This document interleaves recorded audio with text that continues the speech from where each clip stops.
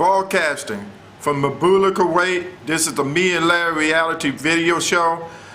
I just brought information from a person or a viewer on the Me and Larry reality video show, LTL Editorial, from La Quiba, Honduras, dealing of what they said from the people on the street, that he was very corrupt. This is Manuel Zelaya, and he was proved guilty of cocaine trafficking.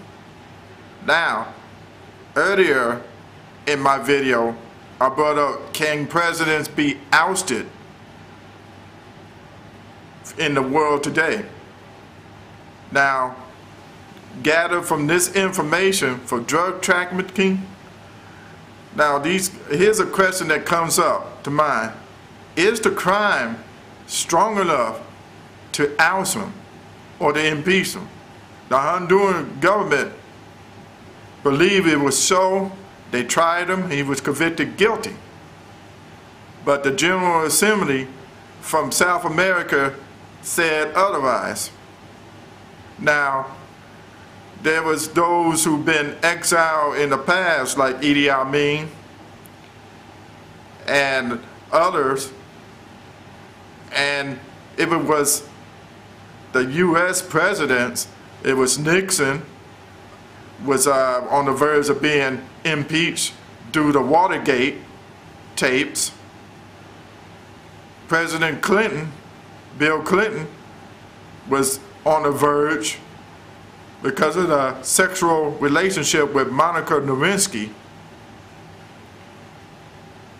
But think of this.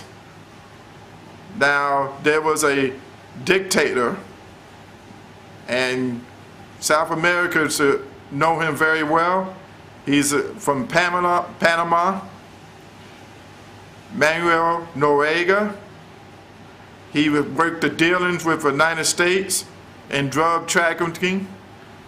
And reportedly he was working with the CIA and getting it through.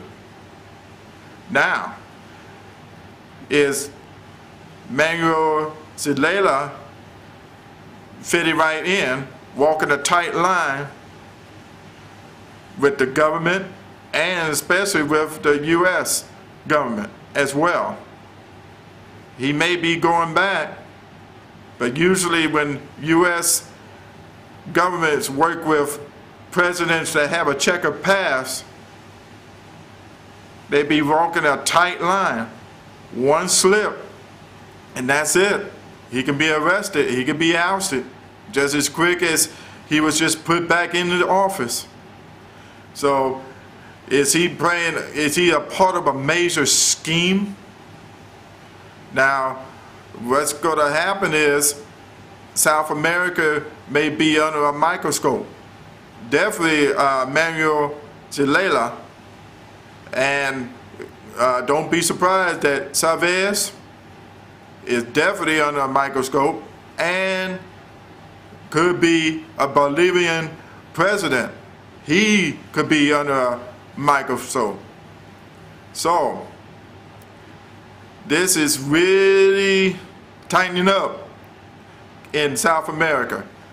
I know there's people down there who work under the government because they don't have, can't hold a skillful job, may be doing some illegal activities like drug trafficking, reportedly. But who knows what goes down in South America. And to the President Obama, was you aware of this information? That's something to think about. Did you put the cart before the horse, sir? Well, you're going to get this video, sir. And you might have to look at all the facts and all the information that was scattered up. Thank you for that viewer to send me that information so I could be well informed. Sometimes when you're not informed, that's where it can hurt you in the end. Think of Noriega in Panama. This is LTL sounding off.